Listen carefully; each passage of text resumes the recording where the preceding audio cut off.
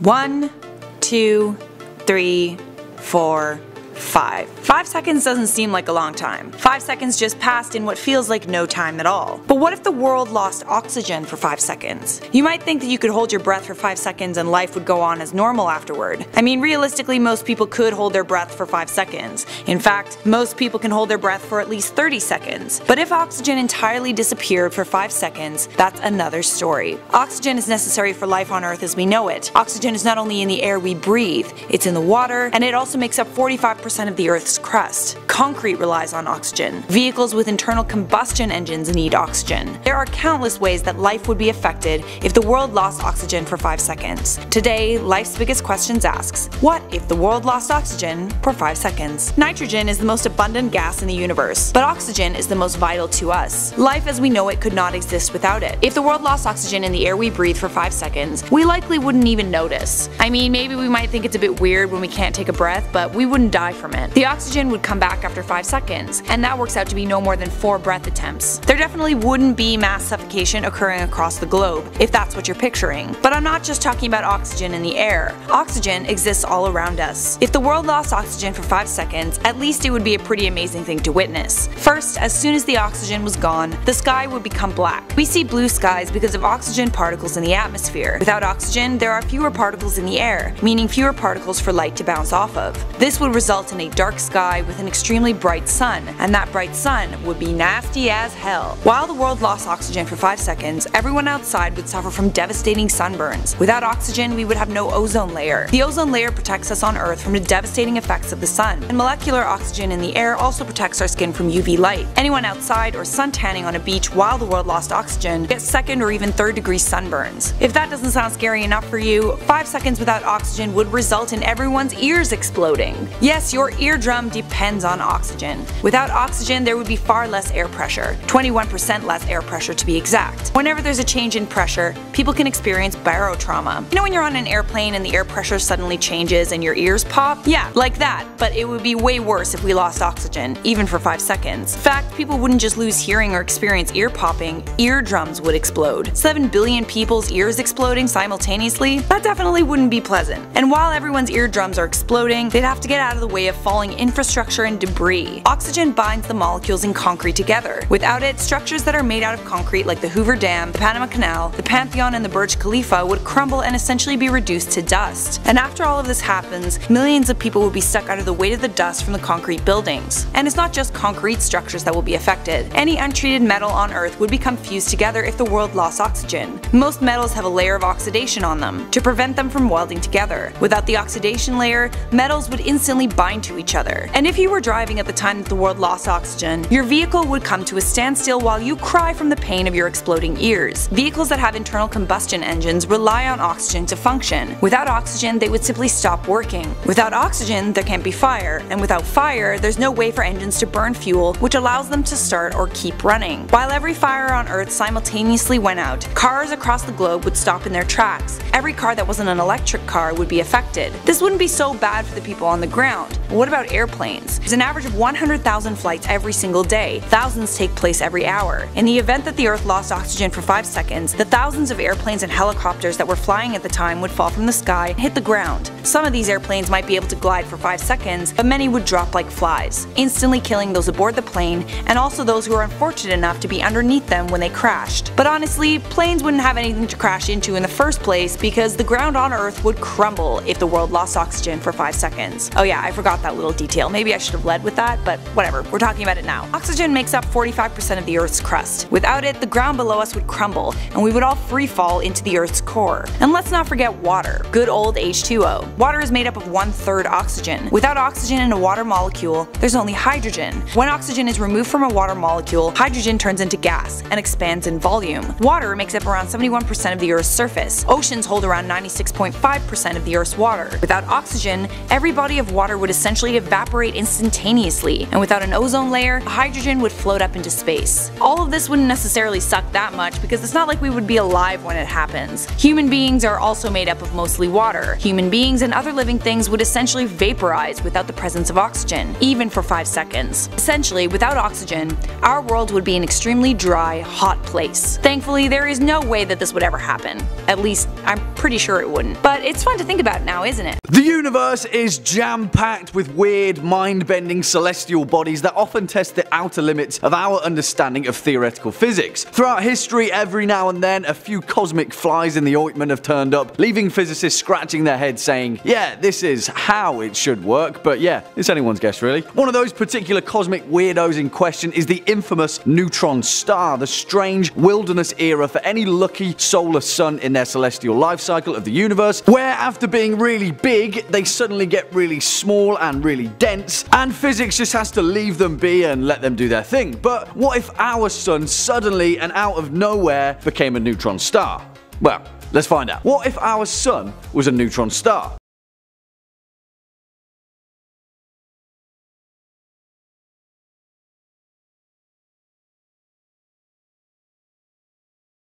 For the curious amongst you, that clip was from Danny Boyle's sci-fi extravaganza, Sunshine. And yeah, come on guys, this video is about our sun, so we've at least got to build some visual tension and atmospherically set the scene, right? Right. It leads us to an important point though, because there are no visual depictions of a neutron star because, well, they're so weird and so small that all the technology on the planet still couldn't manage to muster a few snapshots of the strange and mysterious solar bodies. But that's okay, because we've got everyone's favorite visual supplement to set the scene: theoretical physics. Right then, so neutron stars, what are they and what's the big deal? Well, in short, neutron stars are the collapsed cores of massive suns, but they have a few very particular parameters that they need to meet before they can call themselves neutron. Our sun, Sol, is pretty middle of the pack when it comes to the weirdness of far-flung celestial bodies, but stars with a much larger mass than our sun burn out after just a few million years in a massive galaxy-rocking explosion known as a supernova. During a supernova, all of the inner cosmic mush of the star in question, millions of tons of plasma and neutrinos, get ejected out from its core at the speed of light. But strangely enough, sometimes there's something left behind, and that little guy is a neutron star. Now, it's important to note that our sun will never become a neutron star because it doesn't meet those very specific set of parameters and conditions needed for it to turn into one. Neutron stars are born from suns that are 10 to 20 times the size of Sol, and in around 5 billion years, the life cycle of our sun will lead it to become a red giant and then eventually a cold white dwarf, which is vaguely similar to a neutron star without the weirdness, just much larger and far less dense. But we don't want that, do we? Because this is a hypothetical life's biggest question, and we want to know what this would mean for our sun and how damn dangerous things would get very, very quickly. What? You didn't expect a happy ending, did you? Well, it's no kept secret that a neutron star is one of the strangest things in our universe. It's right up there with dark energy and white holes, giant flying spaghetti monsters, Cthulhu and all his buddies. Because after spending its life as an absolutely massive star, post-supernova it shrinks down to roughly the size of a small city, around 20 kilometers from head to toe. But you know that stars are spherical, don't you? So don't worry about metaphorical appendages. The thing is though, the fact that these things are absolutely tiny on the scale of the universe, it doesn't account for the fact that a single cubic centimeter of a neutron star weighs roughly 400 million tons. A single cubic centimeter. Now multiply those centimeters by several hundred million and you get, yes, a pretty hefty small boy. In fact, even at that size, thanks to the weirdness of a neutron star's physics, its gravitational force would be roughly 2 billion times stronger than Earth's. That means quicker than a rat up a drain pipe, every single planet in our solar system would be instantly pulled toward the neutron star and destroyed in a hail of cosmic hellfire.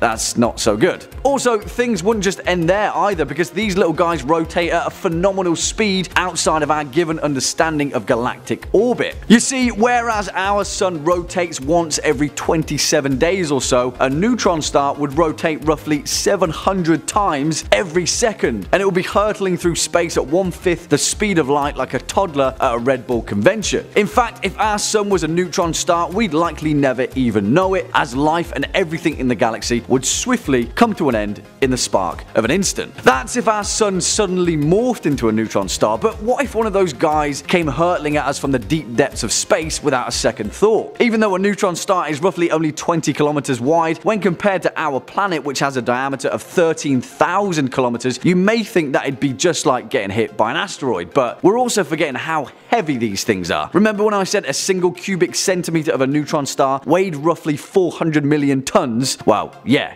If it impacted our Earth, it would be like shooting a bullet through a watermelon. In fact, it's one of the few cosmic entities in the known universe that would literally obliterate our Earth by passing through the core of our planet and exiting out of the other side, 360 no scope and all.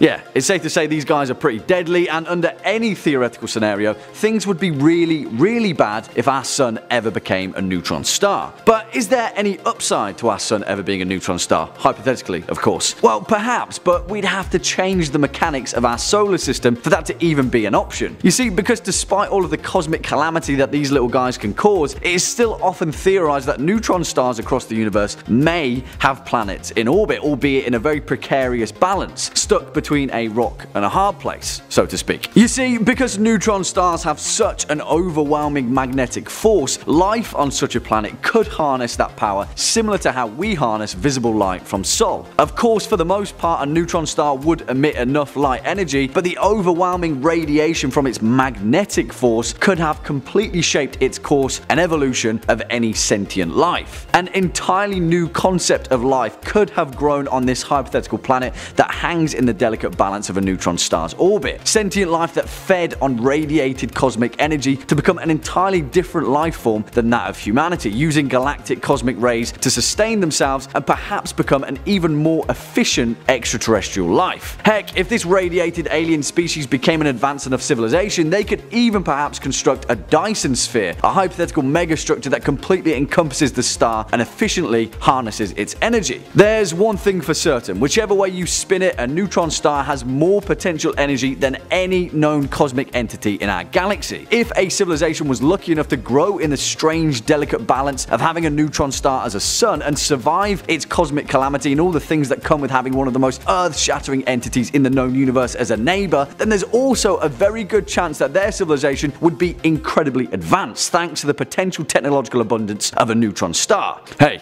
if that's the case, maybe they'll be paying us a visit sometime soon. Oh, I hope they're nice. We've covered a lot of the weird and wonderful cosmic mechanics of the universe over here at Life's Biggest Questions, from black holes to white holes to dark energy and neutron stars, and seemingly it's relatively entertaining to fit them into differing hypothetical models to ponder on what impacts these cosmic wonders would have for life down here on Earth. Perhaps one of the most perplexing of these then are the notoriously rare pulsars, the product of a cosmic event that occurs under extraordinarily rare circumstances in the life cycle of a neutron star. But what would happen if our planet had hit the intergalactic jackpot? What would happen if Earth found its home amongst these weird enigmas of physics? Well, let's find out. What if Earth orbited a pulsar? Roll the clip.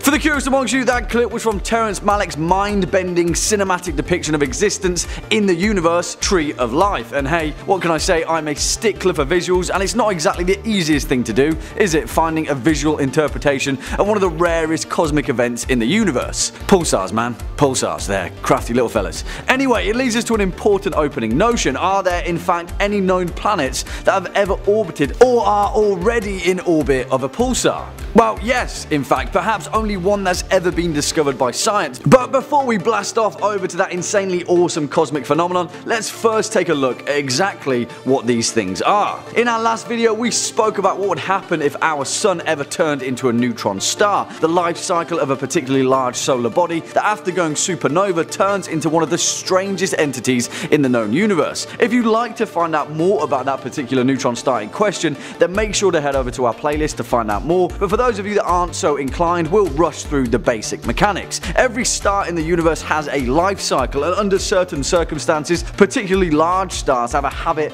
of getting so big that they explode in a supernova of celestial destruction, leaving behind a neutron star that's incredibly small but also incredibly dense and has one of the strongest gravitational forces in the known universe. There are thought to be about 1 million neutron stars in the known universe, but an even rarer version of a neutron star is known as a pulsar. And if you thought neutron stars were weird, then these guys are much more bizarre. In exactly the same manner that neutron stars spin rapidly and produce incredibly strong electromagnetic radiation, a pulsar releases that radiation along a narrow beam, almost like a lighthouse. And because a pulsar spins at such a consistent speed, they produce a very precise interval between pulses, hence the name, and function like some weird cosmic lighthouse out there in the void of space. Now obviously we're teetering on the edge of theoretical physics here, but there's actually quite a lot of evidence to support the mechanical workings of a pulsar. In fact, the first ever pulsar was discovered way back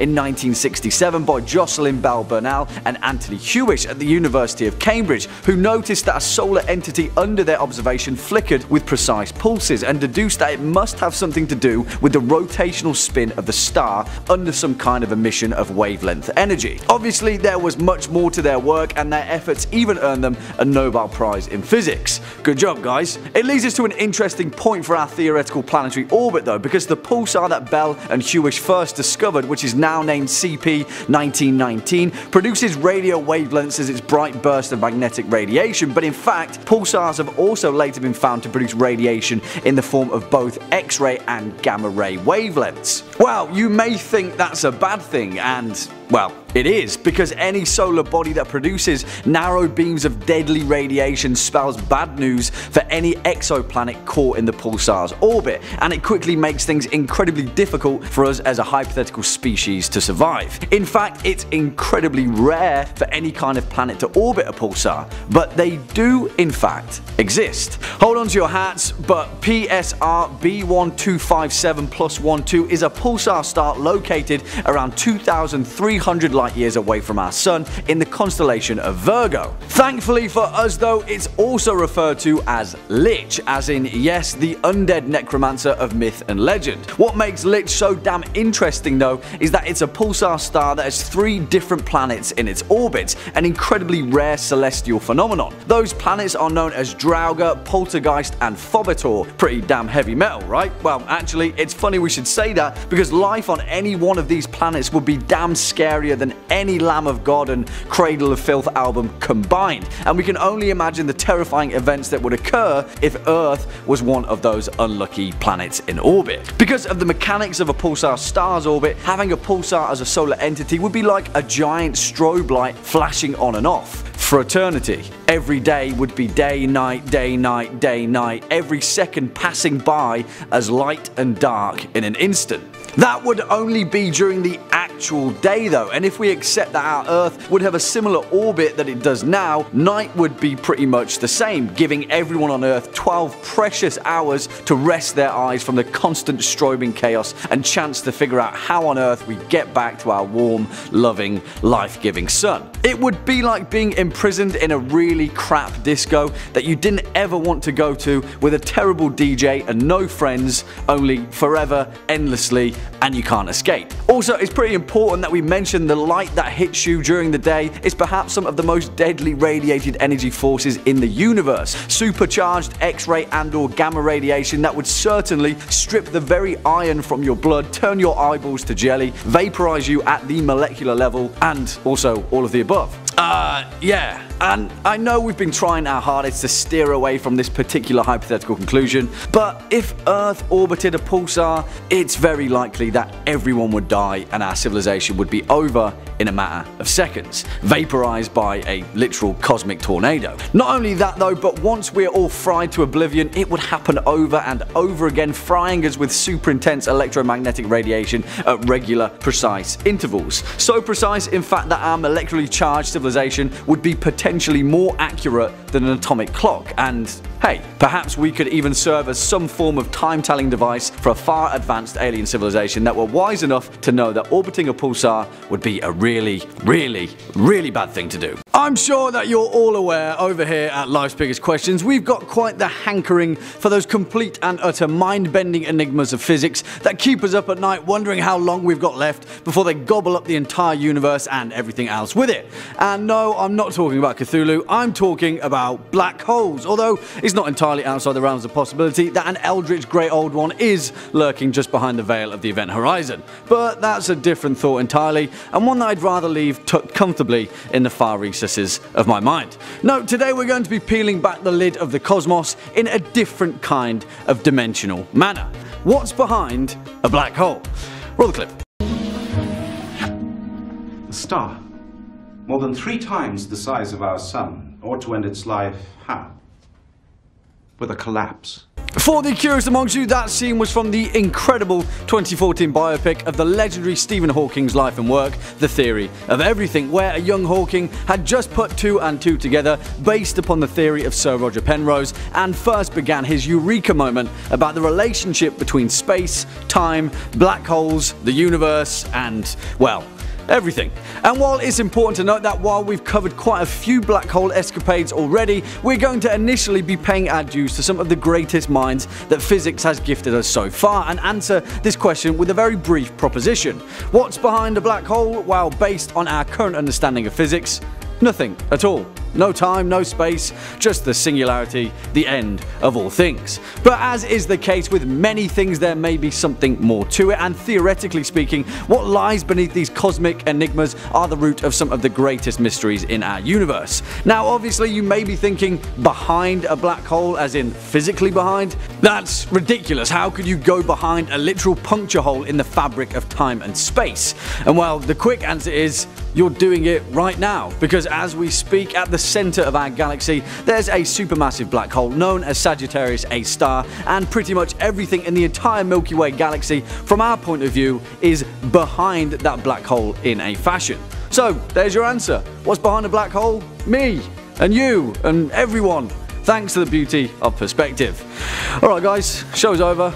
I'll show myself out.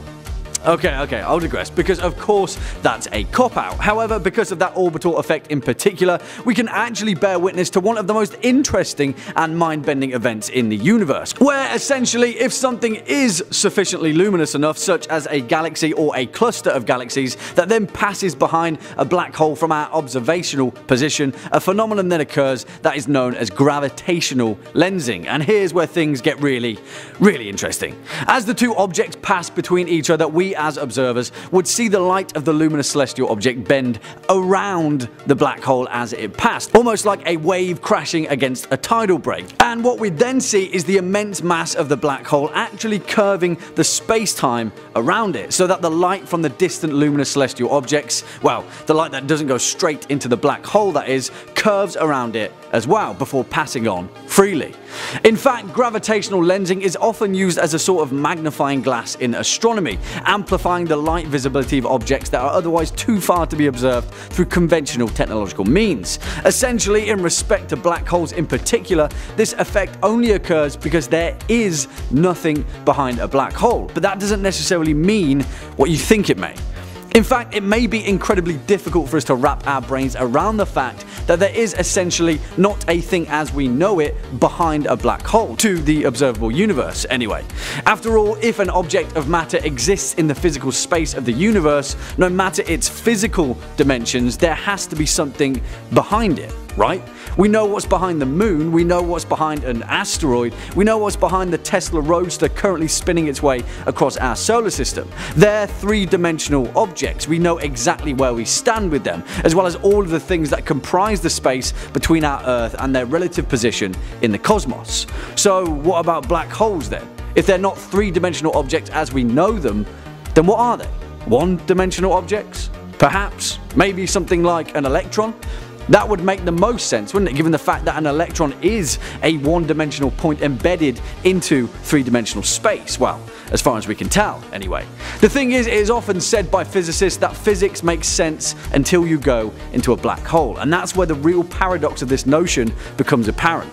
Every single image of a black hole that you've ever seen has been depicted in the exact same way, and if that's not already confusing enough, then let me put it this way. Any image of a black hole is a two-dimensional projection of a three-dimensional event that's made to represent a zero-dimensional mathematical absolution known as a singularity. Yeah, exactly. And if things weren't already confusing enough, black holes, well, technically speaking, the event horizon of a black hole are three-dimensional celestial objects, but at the same time, they also fit the parameters of potentially being four-dimensional objects too. In fact, thanks to the scientific solution known as the Schwarzschild radius, which dictates that the properties of space-time inside of a black hole are entirely different than the rest of space, we stumble deeper into the ever mind-boggling long grass that is string theory, which suggests that black holes could very likely exist on up to an 11-dimensional framework. And I'm not even going to try and take a guess at what lies behind that. But here's another curveball that's just mustered up enough escape velocity and made it out of the event horizon of this particular life's biggest question, because very recently, as you all may know, our human species hit a home run, and we actually captured a whole damn image of a black hole for the first time in forever. Well, kind of. It was more like trying to take a photo from Earth of a DVD on the moon, but hey, it worked, and it's probably one of the most important discoveries in physics in a long time. Perhaps, though, coded within its pixels will lie the answer to the mind-bending spatial properties of black holes, and who knows, maybe we'll know exactly what dimensional plane we're looking at these things from. In all likelihood, it will probably just pose many more questions than answers. But hey, that's the fun part, isn't it? Well, there we have it, our short and long answer to the question, what's behind a black hole? Me and you, the rest of the planet, and who the hell knows? Probably like at least 7 more dimensions of even more questions. Yeah, that sounds about right. As of right now, our sun is pretty much the only star around. The closest neighboring star is 4 light years away, in Alpha Centauri. Sure, 4 light years might not seem like a lot in cosmic terms, but it definitely is a long way away. Scientists predict that 1 million years in the future, 1.3 million years to be exact, another star will visit our solar system. That star is called Gliese 710, and it's only expected to visit for a short time. But what if this star decided to stay in our solar system and begin traveling toward our sun, eventually hitting it? Today, Life's Biggest Questions asks, what if our sun hit another star? There's actually a scientific term for this. It's called a stellar collision. It's defined as the coming together of 2 stars caused by stellar dynamics within a star cluster, or by the orbital decay of a binary star due to stellar mass loss or gravitational radiation. While it's extremely uncommon for a star to collide with another star, this type of event is estimated to occur once every 10,000 years.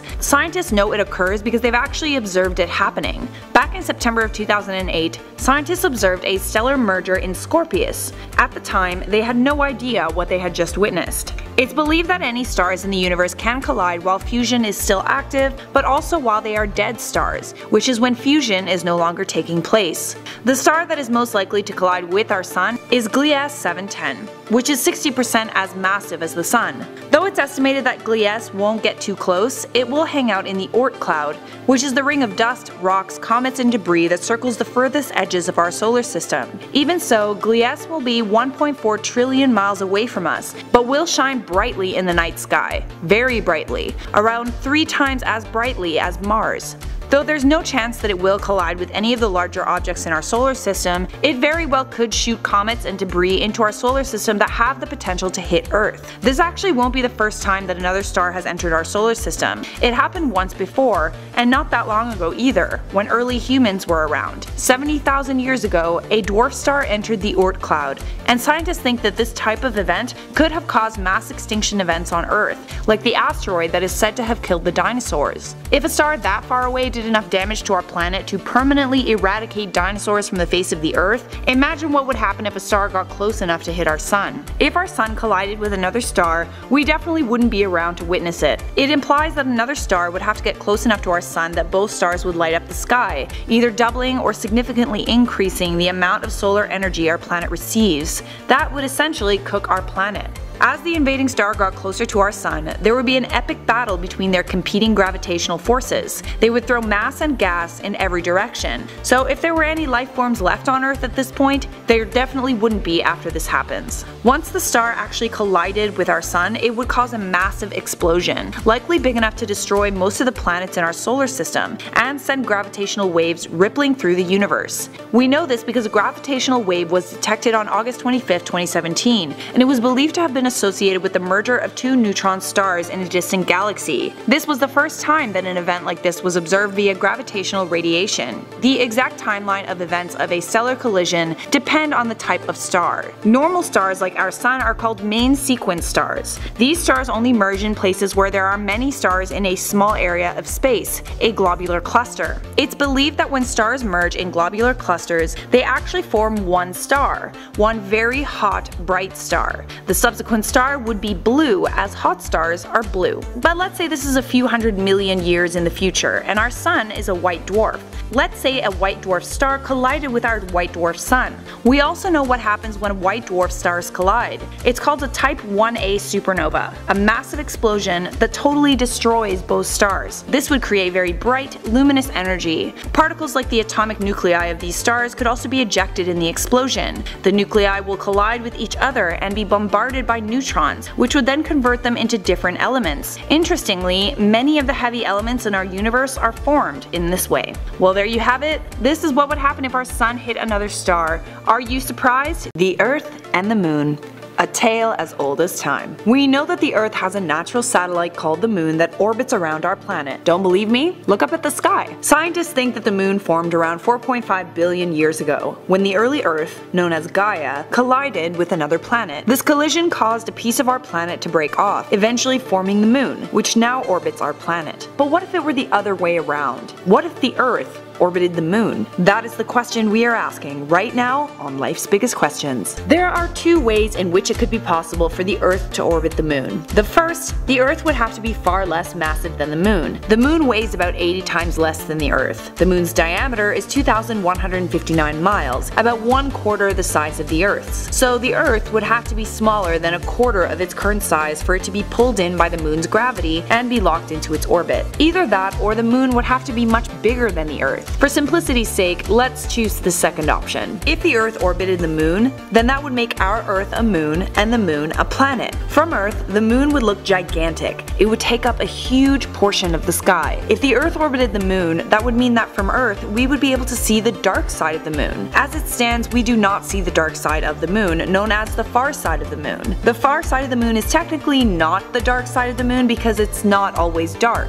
When the Moon is between the Earth and the Sun, during the new moon phase, that is when the back side of the Moon is bathed in sunlight, but we don't see it. If the Earth were orbiting the Moon, we would definitely be able to see what's on the other side of it. My guess is it looks a whole lot like the visible side of the Moon. Who knows, maybe there's an ancient civilization on the far side of the Moon, but that's highly unlikely. The question is, would life still exist if Earth were smaller than the Moon? Considering how much the Moon affects our planet already, even though it's only 27% the size of the Earth, the chances of life existing as we know it on Earth would be very slim. Just like how the Earth's gravitational pull affects the Moon's gravitational pull affects us. Other than the tides, our Moon actually prevents the Earth from wobbling on its axis. Mars wobbles around on its axis quite a lot, likely because it has two very small moons that don't have very much of a gravitational impact on it. The tilt of the Earth would be even more stable if the Earth orbited the Moon. Experts think that if our Moon was far bigger, it wouldn't have much of an effect on the stability of the Earth. It would likely even make the climate on Earth far more stable. Ice ages might happen far less often. The entire history of our planet might be different. Humans might not have advanced to what they are now because experts believe that the Ice Age is what forced humans to implement agriculture. If the Earth orbited the Moon, it would mean that an average day on Earth will be much longer. Scientists know this from looking at other planets. Pluto, for example, has a moon that's almost half its size, Charon. Pluto and Charon are tidally locked onto each other. They spin around together. If the Earth orbited the Moon, that could quite possibly mean that the Earth would be tidally locked onto the Moon. All of the Earth would still get sunlight, sunlight, but the amount of time that parts of the Earth got sunlight would definitely change. Imagine an entire side of Earth not getting sunlight for weeks at a time. That would make it pretty difficult for life to exist as we know it. It should be noted that there are areas of Earth that don't get sunlight for extended periods of time, like the Arctic Circle. Life and humans still exist in the Arctic Circle even without the sun for 6 months at a time. Still though, an Earth that's actually a moon orbiting the moon would definitely be a strange place to live. I think I'd like to keep things the way they are for the time being. I'm at the foot of the ladder. The LM foot pads are only depressed in the surface about 1 or 2 inches. I'm gonna step off the LM now. That's one small step for man, one giant leap for mankind. The infamous words spoken by Neil Armstrong as he became the first man to walk on the moon. A very historic moment in history that fueled America and crushed the Soviet Union's dreams. But what would happen if it didn't play out like that? Well, that's exactly what we will be discussing today. What if Soviet Russia won the space race? So let's start from the very beginning. It's the mid-20th century and World War II is at its endpoint. But it's not over just yet. A new conflict has arisen, the Cold War. Tensions between the Soviet Union and the United States are at a high. Then, in the late 1950s, space became the battlefield for their competition. Both parties fought to be the first in spaceflight capability, but there could only be one winner. On October 4th, 1957, the Soviets launched Sputnik, which is Russian for traveler, which became the world's first artificial satellite and first man-made object to make it to Earth's orbit. This was greeted with a huge surprise. Americans were left speechless. How could they have successfully done this before the US? Especially since they were left devastated after World War II. This was the beginning of a very long and devastating competition. Less than a month later, the Soviets launched Sputnik 2, which contained a dog named Laika. It wasn't until 1958 that the US received their first achievement in the space race. They launched a satellite named Explorer 1.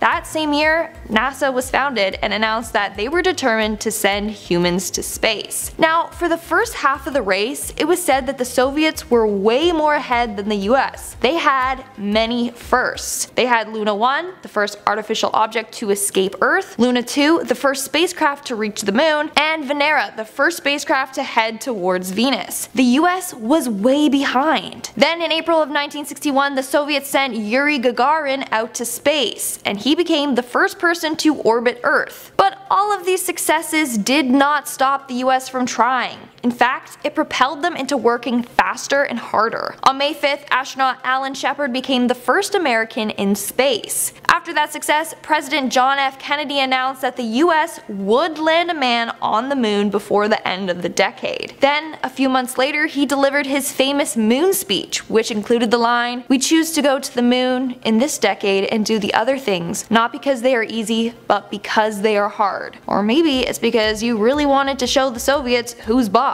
Over the next few years, each participant in the race took several firsts. In 1962, the US had their first interplanetary flyby with Mariner 2 passing by Venus. And then they had the first Mars flyby in 1965 with Mariner 4. But the Soviets sent the first woman into space, Valentina Tereshkova, in 1963. The US didn't achieve this until 20 years later. Nonetheless, it seemed like the two were neck and neck battling for first place. Sure, they both accomplished many historic firsts with regards to space, but they both wanted to be the first one to send a human to the moon. In 1963, 3 American astronauts were killed during a launch, but the US kept pushing through. In 1968, they launched Apollo 8, which was the first manned space mission to orbit the moon. And then finally, on July 16th, 1969, Neil Armstrong, Edwin Buzz Aldrin, and Michael Collins set off on a mission to land on the moon, and it was successful. And from there, the US won the space race, or at least it's widely considered that they did. That was quite a long journey, with several failed attempts along the way on both sides. But what would have happened if they didn't win the space race? That's the question we need answers to. So the first theory is by space historian Dr. Christopher Riley. He believes that if the Soviets won the space race, then they would have continued on with multiple other moon missions, and they may have even built lunar bases. If Soviet Russia won, that means they may start taking things to the next level. What else can they beat the States at? What else can they do in outer space to continue proving to other countries that they are the boss? It would eventually get very costly. Who knows where they would start pulling funds from. Furthermore, this win might just fuel Russia. In 1947 and 1952, magazines in the States were saying that the first in space will win the Cold War. But space policy expert at American University Howard McCurdy said that what this really meant was that the nation that wins the space race will control the Earth and space. So the Soviets would get super cocky and be like, we are the masters of the space, our next step is to conquer the world. If this is true and they claim space, then they may try to stop the US from doing any venturing to space. The Soviets will probably be like, oh, we got here first, so we have dibs on space, even though that's not really how it works. But if that did happen, then all of the discoveries NASA has made would no longer be a thing, unless they fought for control. Let's move on to our next point. So if America did lose, one of two things may also happen. The first being, they massively cut down NASA's funding and place the money into a system they can trust, like military projects or something like that. Or they increase NASA's funding to try to become better than the Soviets. Since the Soviets got a man on the moon before them, they will be under immense pressure to do the same and quickly. They wouldn't want to be too far behind. The Soviets may have done it first, but the US would still want to prove that they can do it as well. But this may result in the US rushing the attempts to try and do it as quickly as possible, meaning they are leaving more room for error. Rushing this could lead to more deaths of their crew members, but the competition wouldn't stop there. The US may just do something outrageous to try and one-up them. Maybe it's doing something like sending a whole family to the moon. Stuff like that to prove to the Soviets that, hey, you may have gotten the first man on the moon, but we got the first family on the moon, huh? Beat that. Then you'll just have an ongoing cycle of both sides trying to one-up each other, doing more and more extravagant things in space. It truly wouldn't end, it would just continue going on and on. This would leave both parties devastated. Lots of passengers would probably lose their lives, citizens would get tired of the ongoing competition, and they would waste millions of dollars. Now, I want to briefly touch on the incident that occurred in January of 1967. In America, their spacecraft caught fire during a launch simulation. 3 astronauts were killed in this incident. Soviet Russia winning the space race would make them feel like these 3 individuals died in vain. They risked their life and their team still lost. That would make their team members feel pretty crappy. They can either go about this 2 ways. Lose hope and quit, or push through to make those 3 men proud. Additionally, former NASA historian Roger Launius doesn't believe the US would have succeeded in trying to send humans on other deep space missions if they lost the space race. He says, and I quote, "If you publicly announce that you lost the moon race and that your technology was not up to snuff and your economy was not sufficient to support it and all the other stuff that goes along with an admission of failure, why would you turn around and say,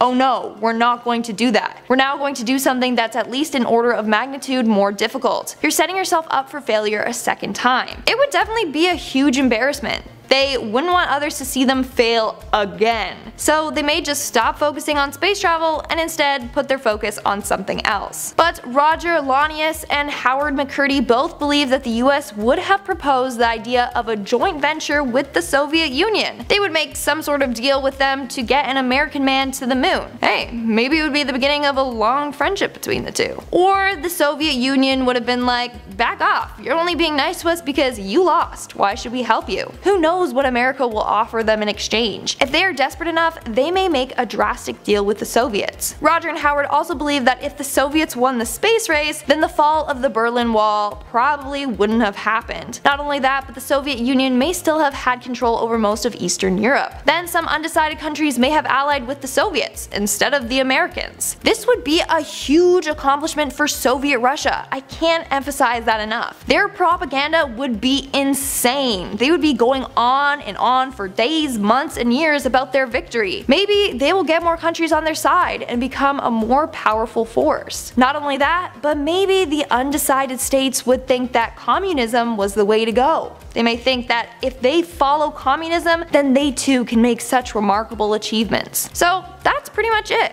The US will either give up on space travel completely or push through and try to beat the Soviets in other areas. I can't see them going down without a big fight though. Seems more likely that it will be an ongoing competition. Meanwhile, the Soviets will be super cocky and feel like they are the leaders of the world.